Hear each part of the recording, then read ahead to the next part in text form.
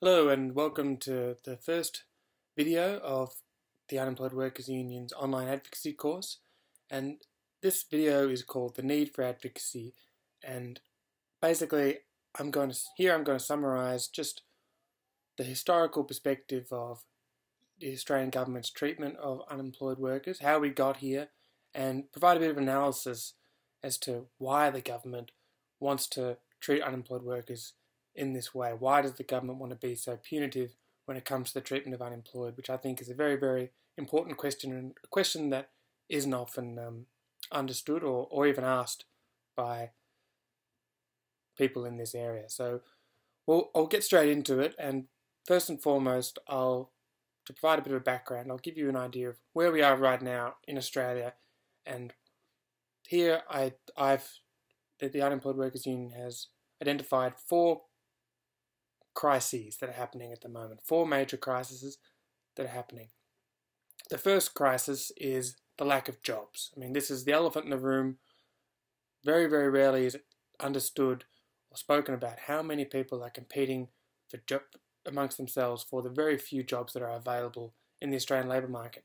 So this graph here shows that there are about 18, 19 job seekers competing amongst themselves for every listed job vacancy.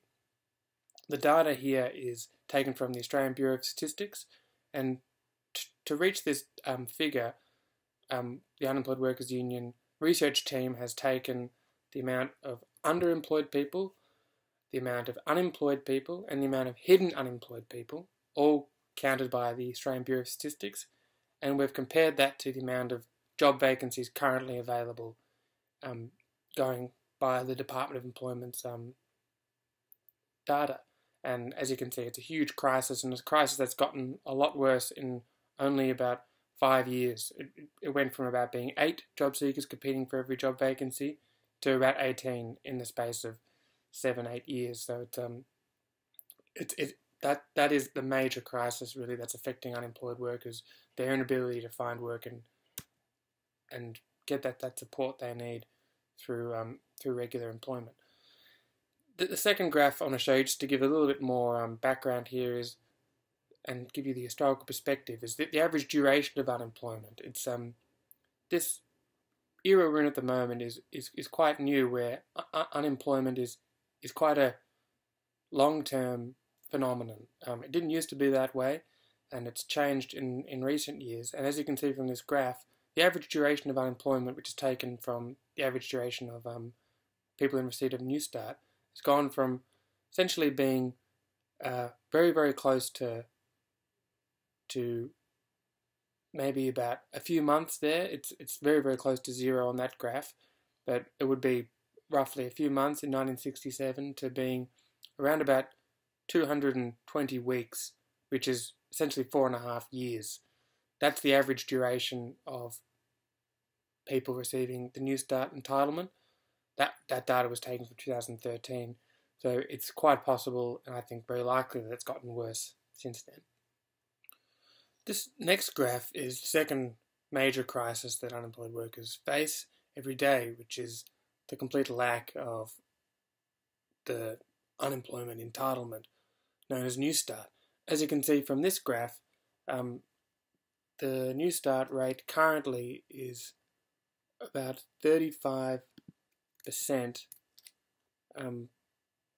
below the poverty line, and that's a figure that's, in money terms, it's about $380 per fortnight below the poverty line. That's what that figure represents, and it has decreased a lot in a very short space of time. It went from being around about level with the poverty line in the late 80s to being substantially higher than the poverty line, about 10% higher than the poverty line in the early 90s, and then it's just completely free-falled from then on to being around about 30-35% below the poverty line. And this data was taken by the Australia Institute, and was taken from figures that they got from the Melbourne Institute, which they collect quarterly data about the Henderson poverty line, which is, we believe, the most reliable measure of poverty. The next crisis is the punitive Centrelink system. This system has been created to make collecting a social security payment the most humiliating and degrading experience possible. And this takes many different forms. It goes across many different payments. For example, the disability support pension is a payment that's been completely under assault over the last few years. When the coalition government came into power in 2013, roughly 1/3 of DSP applications were accepted. Now, within just 3 years, that has halved to about 15%. So that's a huge amount of people being denied the disability support pension who really desperately need it. And of course, a lot of these people are being forced onto New Start, and that system is completely insufficient, and they're being abused by job agencies not having their medical conditions recognised, which is a massive issue that we're seeing happen on the ground. The single parent pension as well has been something that's been massively slimmed down over the past decade or so under the Gillard government. Around 100,000, I believe, single parents were pushed off the single parent pension and put onto New Start with the changing of eligibility. And over the last few years, we've just seen so many different attacks being waged against Social Security recipients. There's been the debt crisis, where hundreds of thousands of fraudulent debt letters have been sent out to people on Social Security. There's the income management programs that are being expanded under the current budget. There's the mandatory drug testing, which the government are trying to introduce. The government are also trying to double the asset waiting period for people getting on the dole. And there's also a very, very sneaky attack in this current budget where the government want to make it so you can only get back pay from your the date that you first applied for the dole. You're only able to get back pay to that date once you've submitted a full application. Unlike the previous system, you got back pay to when you made your claim and then you submitted the documents over time. Under this new system the government wanted to introduce, you only get back pay from the date you submit all documents.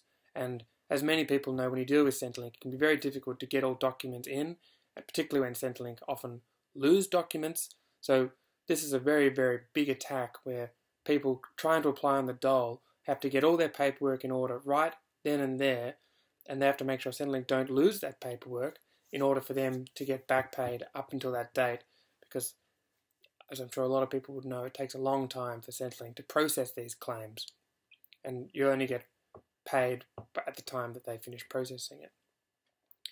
And another major attack is how difficult it is to actually contact Centrelink, and the data is quite shocking here. The latest data shows that 42 million calls to Centrelink went unanswered in the financial year, which is just a complete failure of a Social Security system. You can't contact the Social Security system, then that Social Security system is broken. And this has all been very deliberate.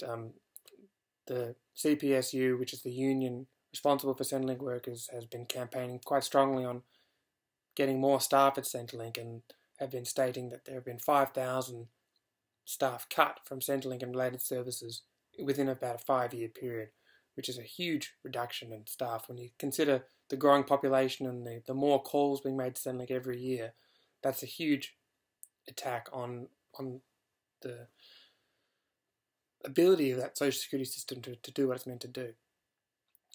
It seems like that they're paving the Centrelink system, they're paving the way for the privatisation of the Centrelink system. And just to sum that all up, this recent budget has cut a total of $3.4 billion from the Social Security budget, which is a clear attack on people living on Social Security. The next major crisis is the punitive job agency system.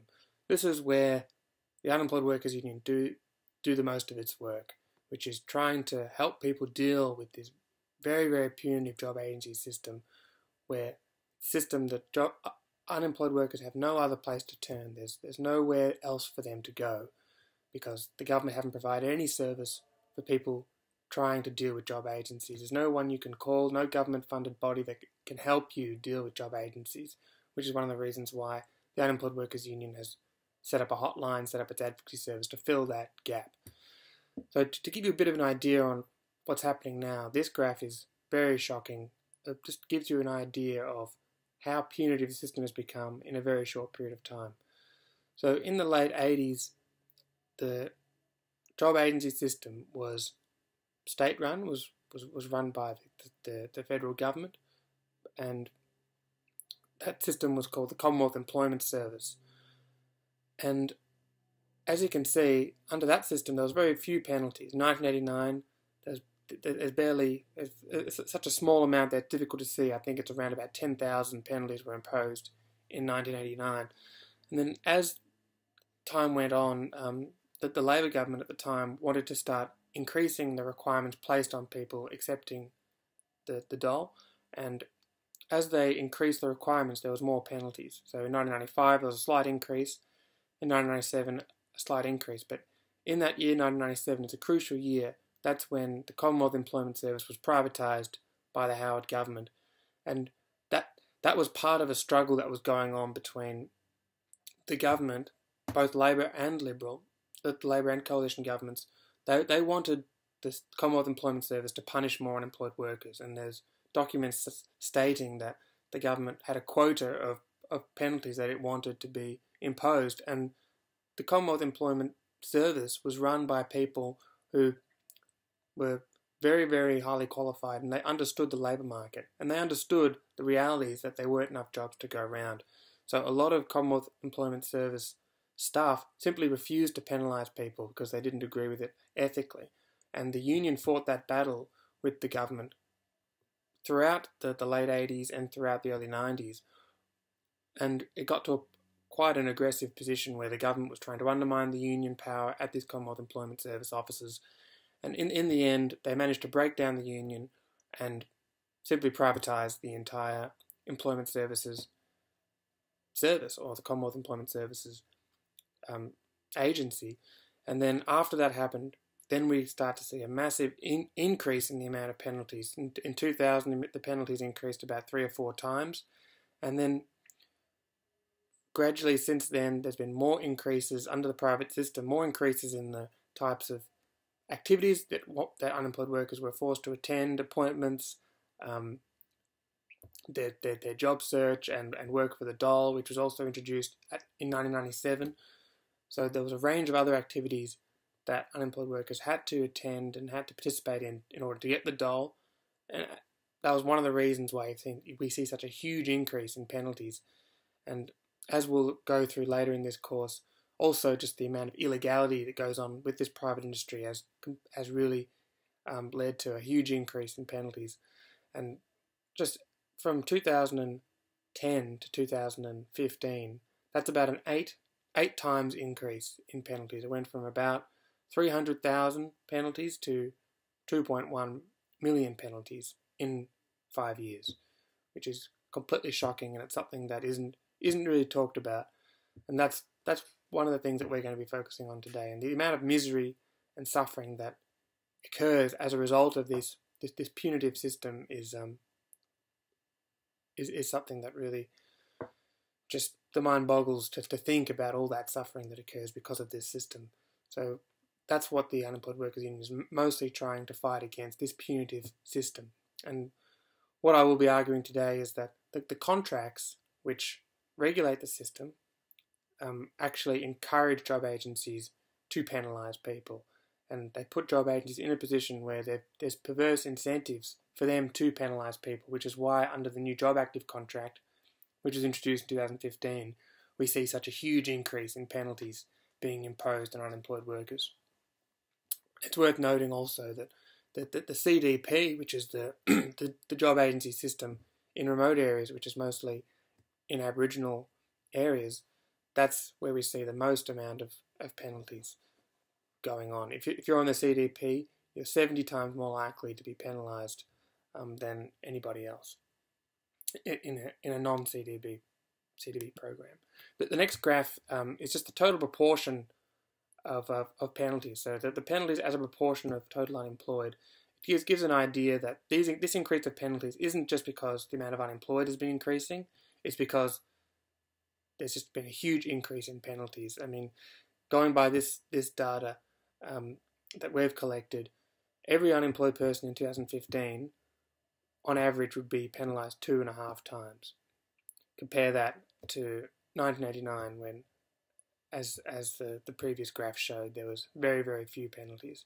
So that's the system we're dealing with, and that's the system that we're trying to fight and make much more humane.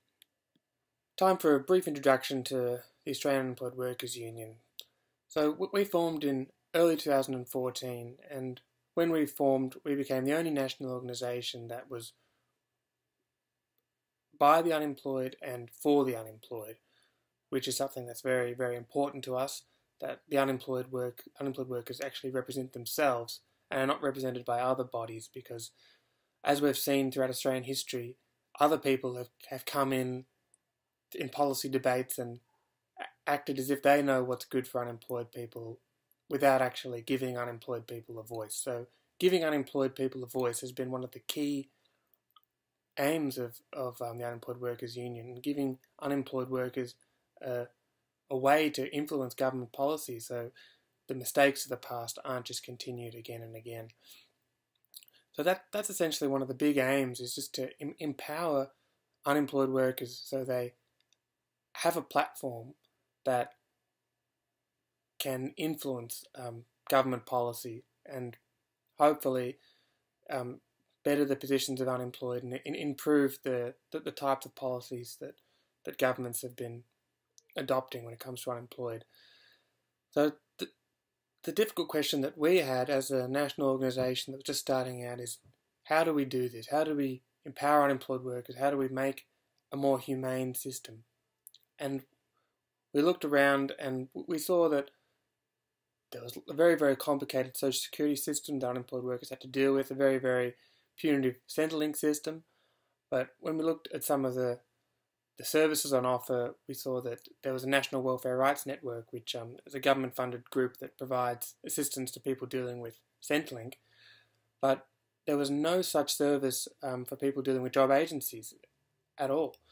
So we decided, well, that's a huge mistake, and it's actually an attack, really, on unemployed people, where they're not given any assistance dealing with a very, very complicated employment services industry, which is a $10 billion, or at least $10 billion industry, which has thousands of pages of guidelines, but there's no actual help for unemployed workers dealing with this system. So we thought, well, this is a key area of abuse that's going on, and as we talked to more and more unemployed workers, we saw that this was a huge area that needed work, and unemployed workers needed some support dealing with this terrible system.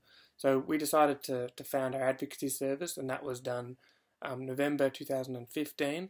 That followed our booklet, the Unemployed Workers' Rights Guide, which had been available since earlier in the year, which was our first attempt to try to summarise what people's rights are under the system, under the Job Active system firstly, and that got quite a lot of interest from our members, and at that point we realised that we'd struck a chord with unemployed workers, and we dedicated ourselves further to understanding how the employment services industry worked.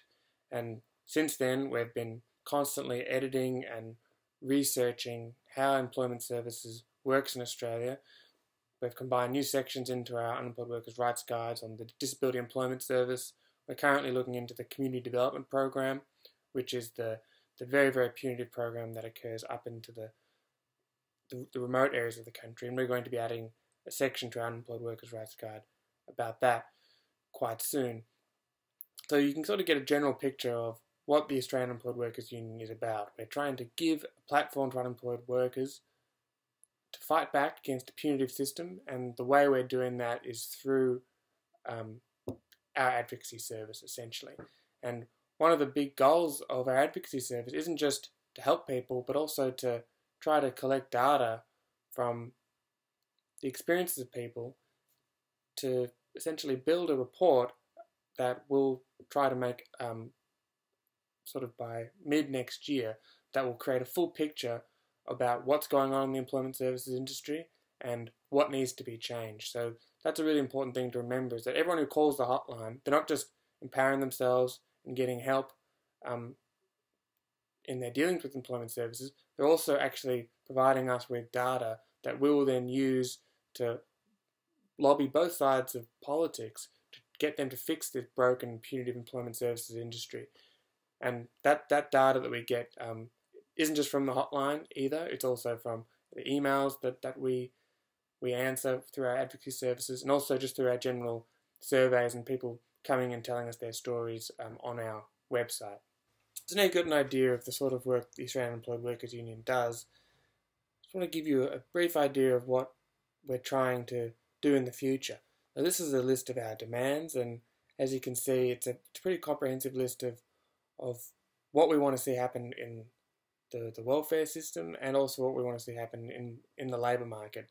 So we want to see all payments raised to the poverty lines. Every payment is below the poverty line currently. Work for the dole abolished. End discrimination against Centrelink recipients, which includes income management and various other discriminatory programs. Remove punitive eligibility for Centrelink payments. This also includes mutual obligation. We think mutual obligation is a completely broken system that we want completely abolished. And also we want to see the Commonwealth Employment Services reinstated, which was the state-run employment services system that existed prior to 1997, but that at that point it was privatised by the Howard government. So we want the privatised employment services industry shut down and replaced with a government-run and owned employment service system. On the Fair Work side, we want widespread job creation programs.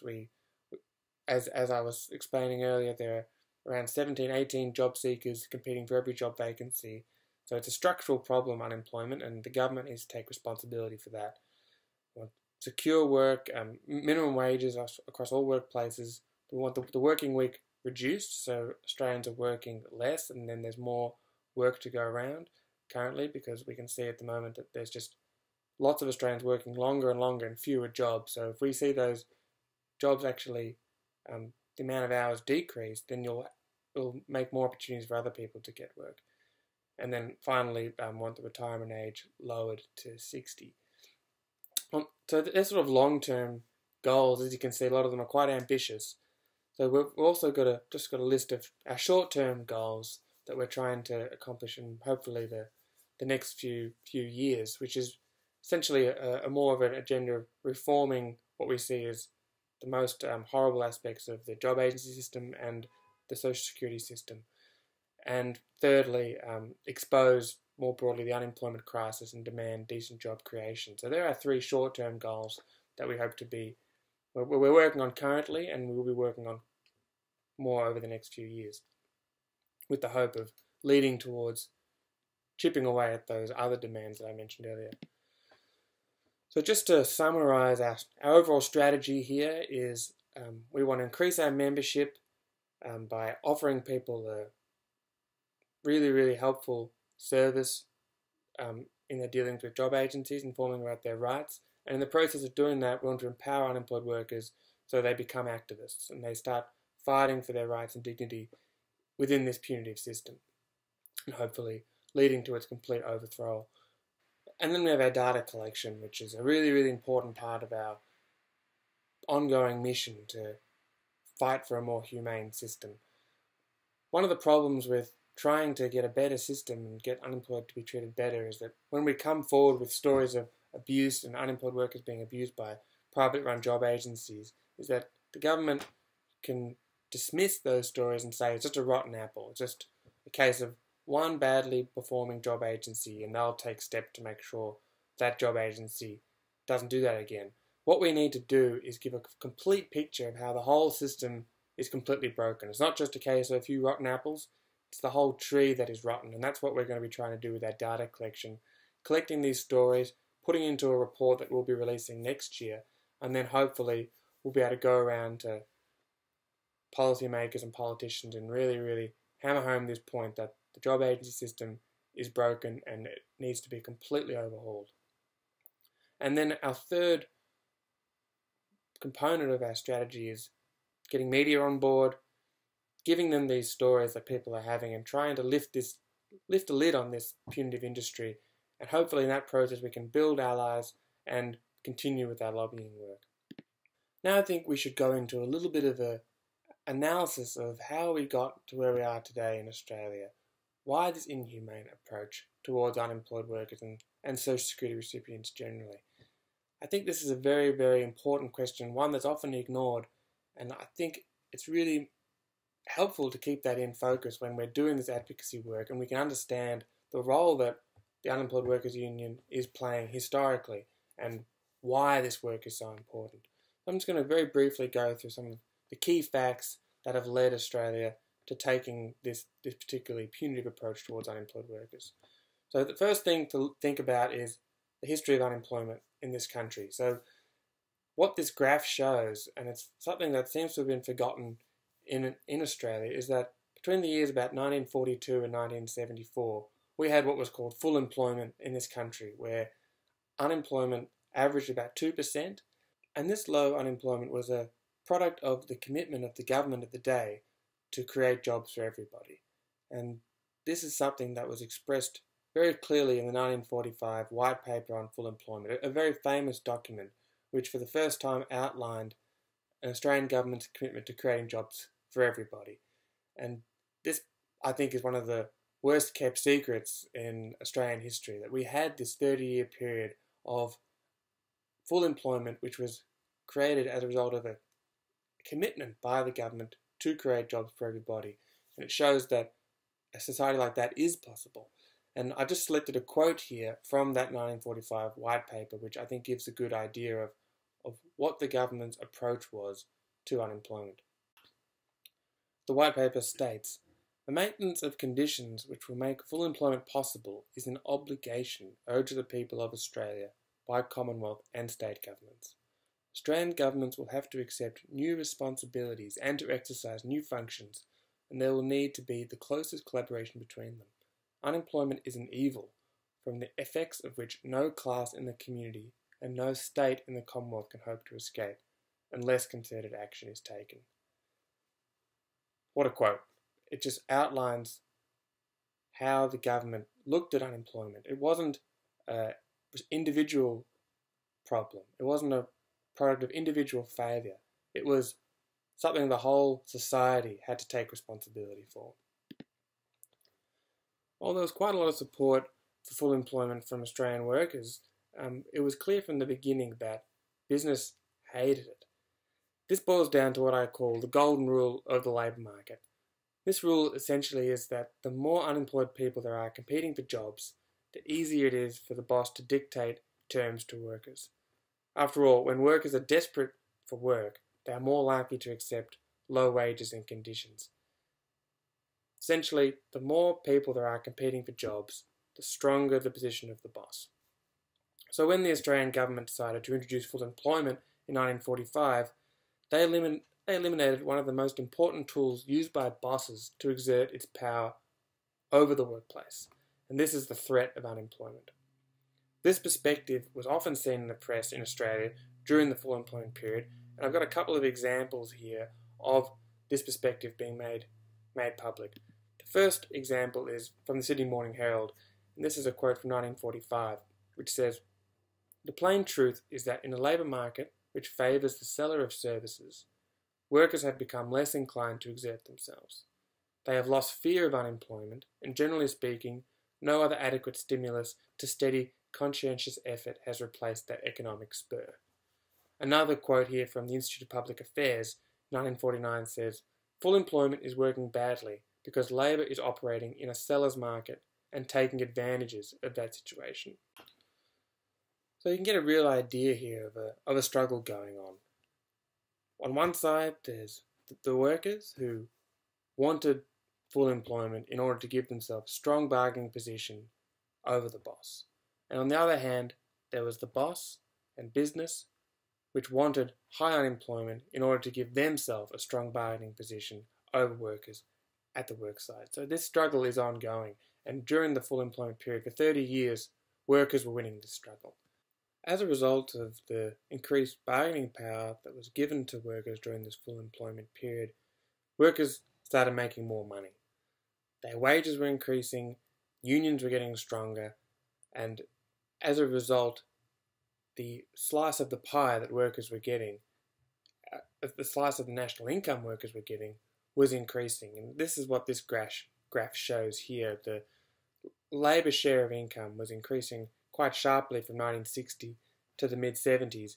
And the mid-70s is where business fought back against the full employment period and demanded that the government stop creating jobs for everybody because their profit margins were being so badly affected by the increased strength of workers.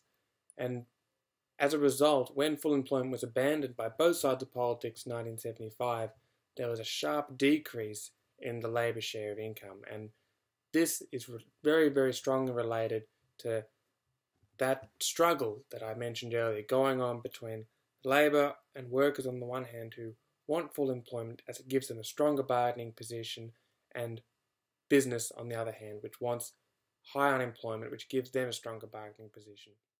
By the mid-70s, labour had lost this struggle and business had succeeded in insisting that Australia become once again a high unemployment economy which gives them more power to dictate terms to workers.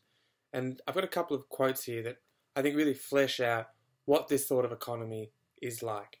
And as you can see from this first quote from Karl Marx in 1861, this is a very, very old idea about how unemployment is used by business to strengthen its own position. And this quote, I think, is a short one but a good one. Unemployment is a lever of capitalist accumulation, a condition of existence of the capitalist mode of production. It forms a disposable industrial reserve army that belongs to capital quite absolutely as if the latter had bred it at its own cost.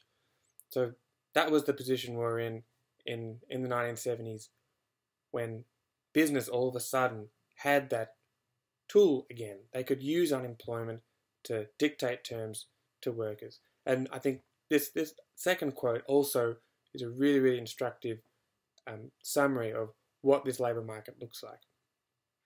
Unemployment is not a mere accidental blemish in a private enterprise economy. On the contrary, it is part of the essential mechanism of the system and has a definite function to fulfill. The first function of unemployment, which has always existed in open or disguised form, remember this was written in 1943, before the full employment period, is that it maintains the authority of master over man. The master has normally been in a position to say, if you do not want the job, there are plenty of others who do. When the man can say, if you do not want to employ me, there are plenty of others who will, the situation is radically altered. So in 1975, the position changed drastically and the master became back in the position of authority where they could dictate terms. As a result of this huge shift, we saw just a monumental change in the labour market and in the wider society in Australia. So you can see from this graph about the rise and fall of union membership in Australia, how much of a catastrophic effect the abandonment of full employment had on the union movement. But also from this graph you can see what quite an amazing effect the introduction of full employment had on the union movement. You can see from when full employment was introduced in about the mid-1940s, the density of union membership increased from roughly 45% to a peak of 60% in the mid-1970s. And then once full employment was abandoned and that power shifted back towards the boss, you can see what a catastrophic effect that has had on the union movement and union membership. And I should say that the abandonment of full employment was one of many effects, but it's a very, very important effect that I think has been really neglected in a lot of discussion around what's happening at the moment in the labour market and in the union movement. So another big effect of the abandonment of full employment was the reduction in real wage growth. So this goes back to that previous graph I showed you about the labour share of income.